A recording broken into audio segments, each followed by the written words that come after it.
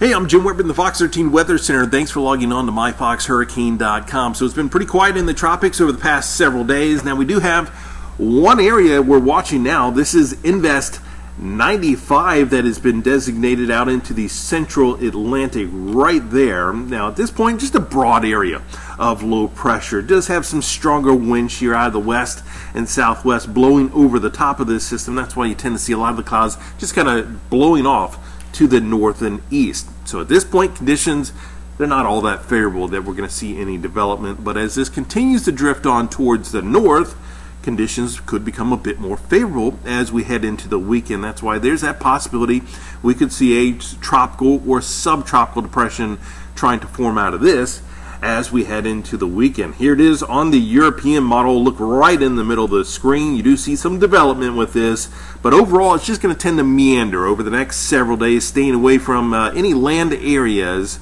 So that's certainly the good news there. We'll keep you updated on this as we head through the next several days right here on myfoxhurricane.com.